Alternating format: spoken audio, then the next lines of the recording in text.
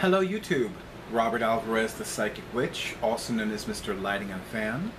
Right now the time is approximately 7 p.m. Eastern Daylight Time, and the current date is Sunday, October 8th, 2017. I find it very interesting that in between my first video today and my second video, which is this one, I did not physically manifest a new YouTube channel subscriber. However, I did physically manifest a new follower to my professional, metaphysically-oriented WordPress blog, This Is Who I Am. So I was like, well, that's a cool thing, which it is a cool thing. Oh, and quick shout out to Gothica. So this is my official updates September 2017 video, which will accompany my official updates September 2017 blog post, also on This Is Who I Am. So a lot of things have been going on in my life, in my personal life, and more so than my professional life. And I mentioned this in another video recently, and I mentioned how my intention is to keep my YouTube channel as positive as possible. Although I must acknowledge that positive thinking doesn't do it for me anymore. And I think it's because of how many years I've spent reading and rereading Catherine Ponder's prosperity books. It's like I really can't do the positive thinking anymore. To me, it now needs to be prosperity thinking or prosperous thinking. And I really love this particular passage from Catherine Ponder's book, Open Your Mind to Prosperity. She writes, "You are prosperous to the degree that you are experiencing peace, health, and plenty in your world." And I really use those words as words by which to live. And they really are like a guidepost for me. It's like, okay, where am I not experiencing peace? Where am I not experiencing health? Where am I not experiencing plenty? But I also feel that I need to acknowledge that there have been some things, primarily in my personal life, that have left a lot to be desired. And I was dealing with a lot of things for several months. And September of this year really was the month that I began to question whether or not I really had everything I needed to handle it. I now know that I did. Well, actually, that's not true. Deep in my heart of hearts, or as I would say, to the marrow of my bones, I knew that I did have everything that I needed to handle everything that was coming at me and everything that was happening in my life. And I now know that, like, I have seen physical evidence in the physical realms, in the mundane physical worlds, that confirm that suspicion, that belief, that sense. But for a while, it was tough, you know, and I really feel that this experience was a reminder of several things. Number one, it was a reminder, and it's so funny because, you know, I often rave about Two Spirits videos, and I love that he and I have so many great things in common, and I love that he and I have this mutual admiration society thing going on. And one of the things that he said in his recent Saturday live streaming video, which was yesterday, the most recent one, is the importance of a daily practice.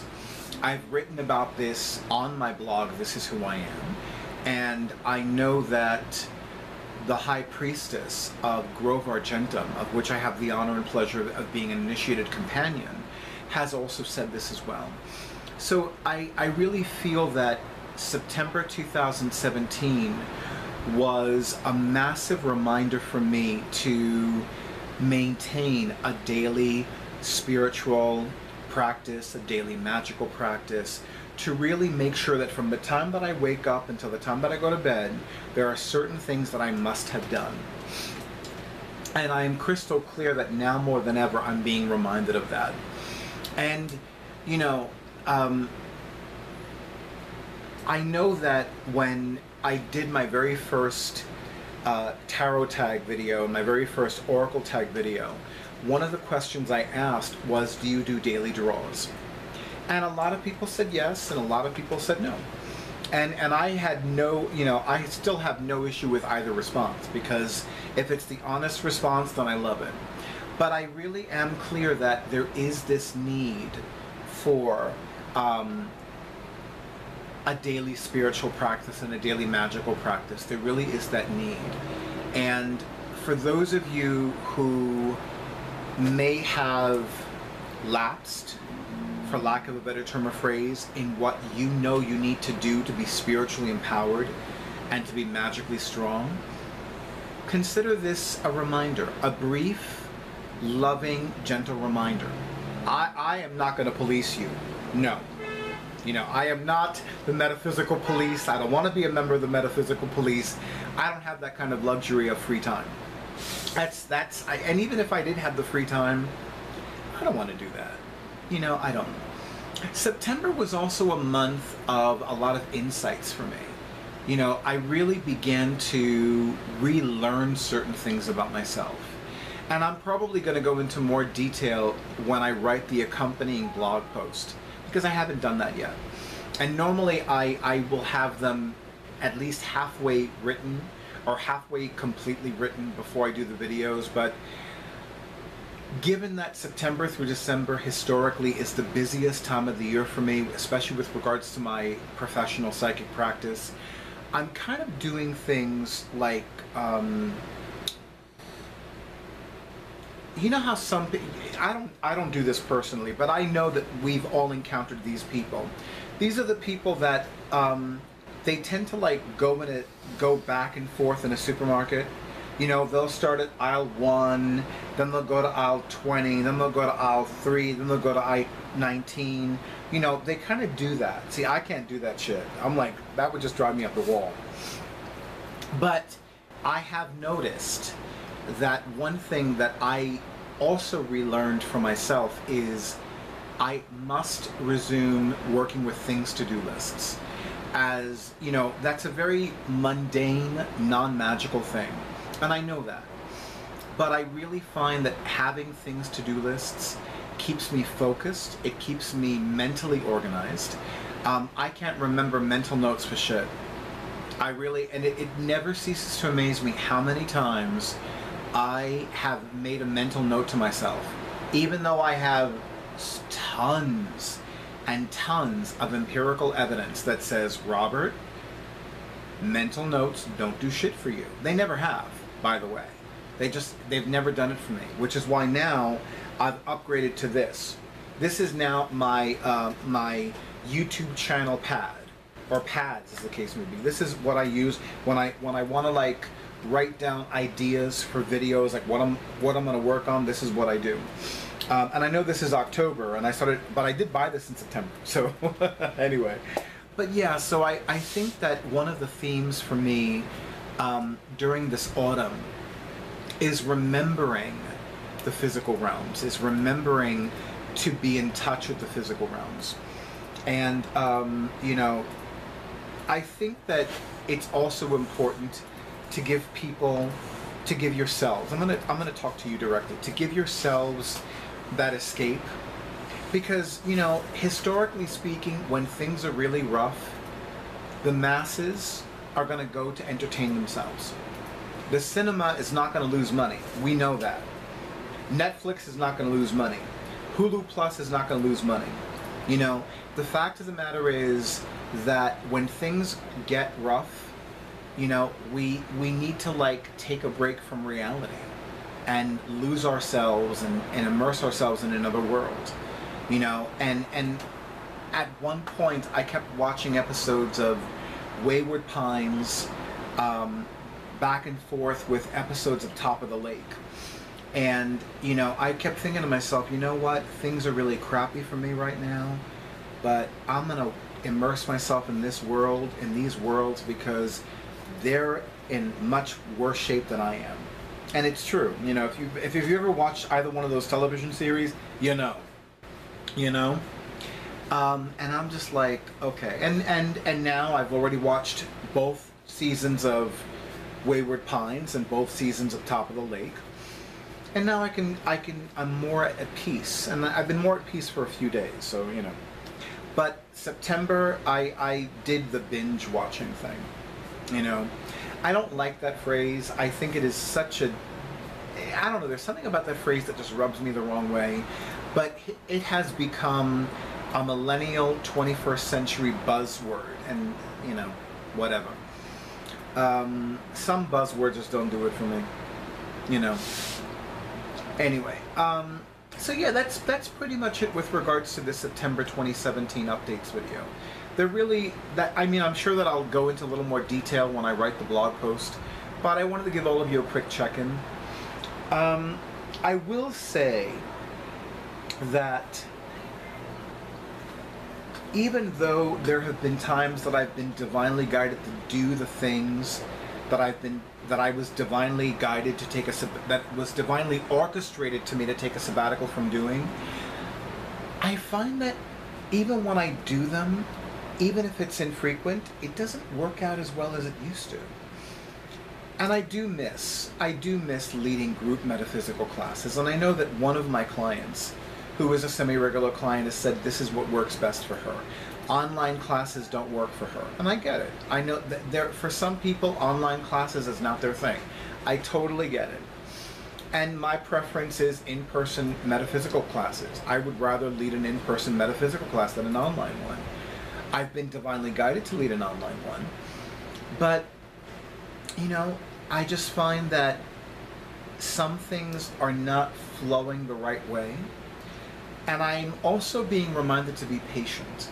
You know, it could be that maybe I need to take a really long sabbatical from leading group metaphysical classes, from participating in group metaphysical classes, from participating in group rituals.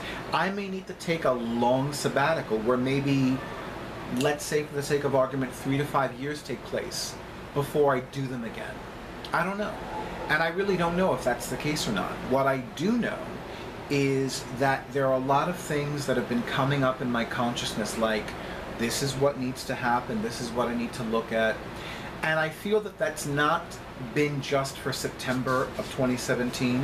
I feel that that is a theme for me for this autumn. And, you know, it's funny because every once in a while, some of my favorite videos on YouTube are the ones featuring my fellow diviners and readers, and they will share their favorite tarot and oracle card decks to use for that particular season. And with me, it's not, you know, the decks that I use are not seasonal. They're from one new moon to the following dark moon, and it really is just what my intuition is telling me, what my psychic guides, what my spirit guides, what those celestial beings that I love and adore are saying. These are the ones to use, and that's been working for me. And if that's what's working for me, well, if it ain't broke, don't fix it.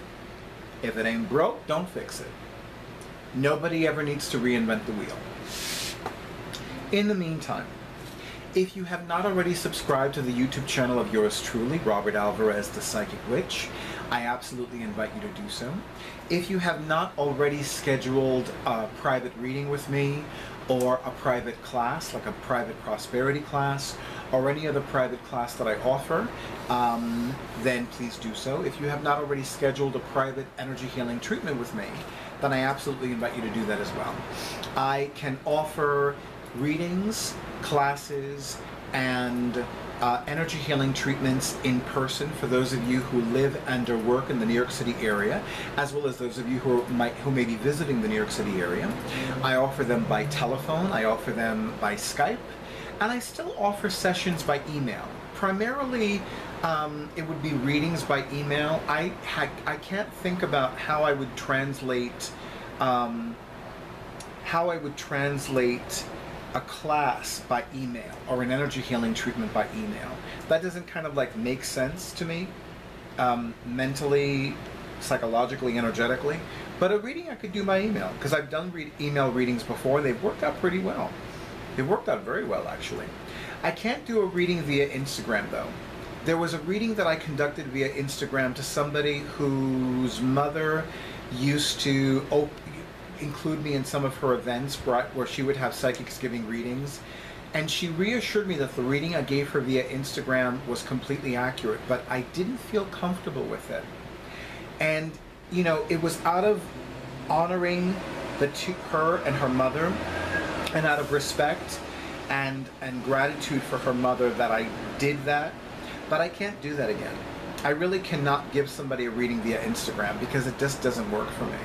You know, I will happily give people, and you know, for the record, it was a free reading. I almost never offer free readings, but you know, even if I'm going to offer a free reading, it has to be in a way that works for me. You know, and giving somebody a reading via Instagram just doesn't work for me. And for those of you who are going to pay for my psychic services, you absolutely deserve to receive your money's worth. And if you were to pay me to give you a reading via Instagram, you would not be getting your money's worth. You just wouldn't. So there's that.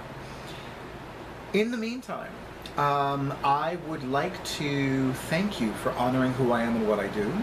I would like to thank you for honoring all of us at Catland Books and everything we do too. And I wish all of you a beautiful night and a wonder-filled week.